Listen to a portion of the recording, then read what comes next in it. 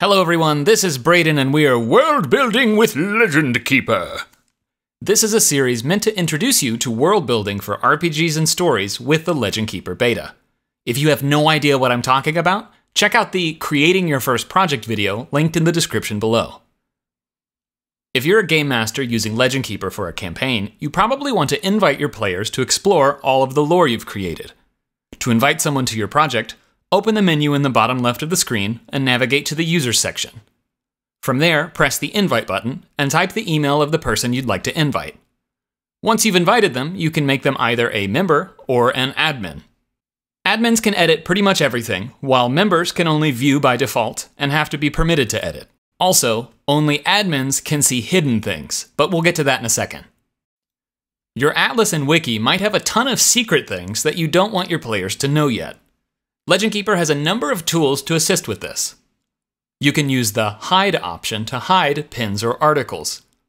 Hidden pins and articles cannot be viewed by members, only admins. Hide a pin to conceal the location of a precious treasure or hidden dungeon. Hide an article to make sure that only admins can read it or any of its subarticles.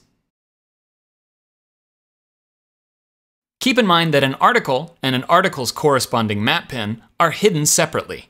This is useful when players know the location of something, but not anything about it, or vice versa. If you don't want to hide an entire article, but just want to keep something inline a secret, you can use a secret block. To use a secret block, type / to open the quick menu. Select Secret from the menu and press Enter.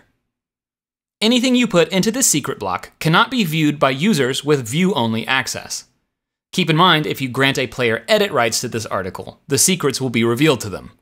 Admins can also see all secrets no matter what. You can also hide the individual tabs of an article. This is great for creating a player-facing tab and a GM Notes tab. Even if a player is given permission to edit this article, they still won't be able to see this hidden tab. These are a few ways that LegendKeeper gives you granular control over what your players see. If you need even more control, such as assigning edit rights to members of your project, check out the Advanced Permissions video available on this channel. If you haven't started using LegendKeeper, you can join the beta by visiting legendkeeper.com and supporting us on Patreon. Finally, I want to thank all of our Patreon supporters, past and present, for making this project possible.